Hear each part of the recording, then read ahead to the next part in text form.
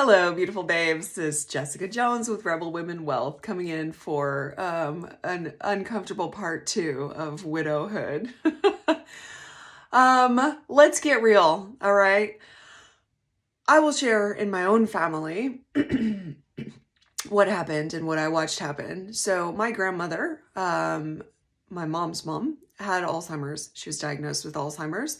My grandfather was a proud military man. He was a lieutenant colonel in the Air Force, retired military. And he was diagnosed with cancer after my grandmother was diagnosed with Alzheimer's. So consequently, when he passed away, she didn't know where any of the finances were, and she never handled them anyway.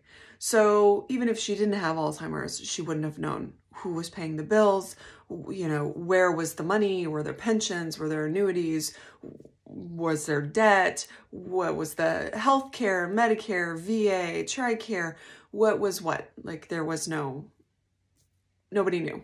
Okay, so my mom had to pick up the pieces and find out where everything was, make sure my grandmother was taken care of, not only physically, but financially and her health and, you know, all of these things. Okay. Contrast that to my dad's mom, who Grandma Betsy Bestimore was widowed by the time she was 30. That is incredibly young. Obviously, she's an outlier. The average age a woman is widowed is 59 and a half. 30 is obviously outside of that. But it happens, okay? We need to be prepared for this. And I don't want to prepare you to be a widow or to get divorced or any of that stuff. I don't like it either. It's icky, okay? But stuff happens and we need to be prepared. We need to know where our finances are. We need to take back control. And if we do have a partner or a spouse, we need to do it together, okay?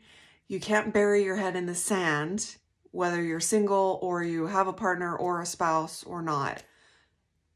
You need to know what the hell's going on in your finances. Please, please, please. Let's do it. Let's make it this year. Let's do it this year. All right, babes, you got this.